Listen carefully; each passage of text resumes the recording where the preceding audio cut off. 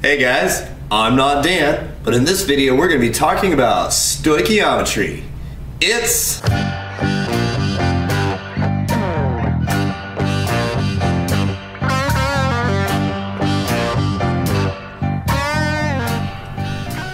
Hey, welcome back. Alright, so we're going to be talking about what is quite possibly the coolest sounding word in all of chemistry, which is stoichiometry, right? It's just so much fun to say, right? Stoichiometry. Well, the first question obviously is, so what does it even mean? Alright, well, stoichio literally means element, and metry means measure. So stoichiometry, as a literal definition, means the measure of elements. Now, what does that mean for actually what we are doing? Well, the way that chemists use stoichiometry is a way to compare elements and compounds to each other within a chemical reaction, so that we know if I have this much of this particular element, how much product is going to be made, and sort of so forth, okay? So let me show you some examples. Now, obviously behind me, what I've got here is another version of the Molar Express. This one is similar, okay, similar concept of the train track, meaning you can't skip steps as you go through it. The main difference for this one, however, is that this one only goes left to right. Okay, this is a one-way track. So I'm going to kind of show you the stations here that we've got. So over here, I'm trying to get out of the way here. So we've got mass 1, moles number 1, moles number 2, and then mass number 2. Okay, so number 1 is referring to the substance that is given to you in the question, which means that no matter what, you are either going to start at mass number 1 or moles number 1. Okay, you don't have a choice about that. You are always going to start with either grams or moles of whatever the question gives you. Okay, the number 2 here is referring to the substance that the question is asking for. It's what you are going to. So you are either going to convert into moles or grams of that second substance. Alright, so you're either going to start at mass 1 or moles 1, and then you're going to end at either moles 2 or mass 2. Now, between mass 1 and moles 1, and then moles 2 and mass 2, right, we've got the molar mass, which is actually nothing new. It's the same molar mass conversion that we used with the last Molar Express. The actual only new thing, so when you really get down to it, the only stoichiometry part is this right here, going from moles 1 to moles 2 using the balanced equation.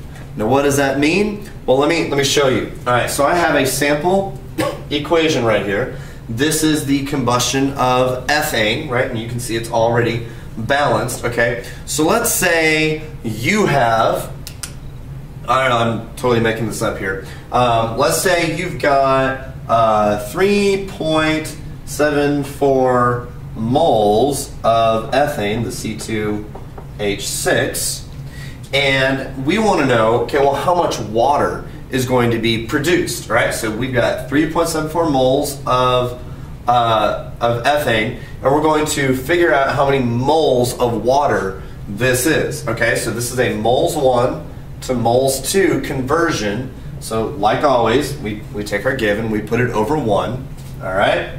And since moles of ethane is on top, we automatically know that it's going to go on the bottom here. And then since I'm looking for moles of water will go on top. And then I'm just going to come to my balanced equation here. I'm going to pick out those coefficients, and that's what's going to plug in here. So for moles of water, you can see that there is a 6 right here. So there are 6 moles of water, and there are 2 moles of ethane, like so. And so then I'm going to multiply 3.74 times 6 divided by 2. Okay? So when it says balanced equation here for the stoichiometry part, all you are doing is quite literally taking the numbers straight from the balanced equation and just plugging them in. Okay? That's stoichiometry. Okay? Even if, for example, let's say that you have, I don't know, 38 0.24 grams of ethane. And then I want to know how many moles of water that is. That's not really changing anything, okay? Because I'm going to go from mass number 1 to moles number 1 using our molar mass, which is the exact same thing that we just did in all the previous calculations. So I'm actually not really adding anything new here. Okay, so if I've got grams of C2H6 on top and grams of C2H6 goes on the bottom with moles of C2H6 on the top. Okay, and then so where do we get our numbers? From the molar mass, which is found on the periodic table, right? Now for moles, it's always 1 mole, right? Because it's grams per mole. And then, so carbon has a mass of 12, well there's 2 of them, so that's 24.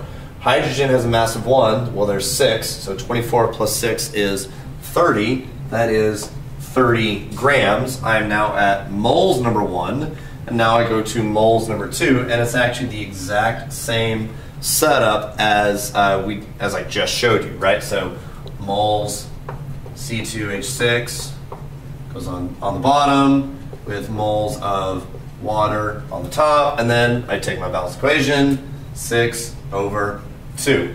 And then now it's 38.24 divided by 30 times 6 divided by 2.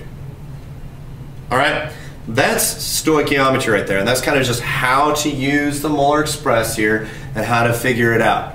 Now in the next video, I'm going to give you some actual examples, and I will go through the process of calculating everything out, and then I'll give you some more examples for you to try out on your own. All right, if you have any further questions about stoichiometry, just in general, as to what it actually is, please comment below, or you can send me an email to chemistrytalk@gmail.com, and I would love to get back to you. Thank you guys so much for watching. If you haven't done so yet, hit that subscribe button and join us on this adventure known as chemistry. Remember, I'm not Dan, and neither are you. Check you later.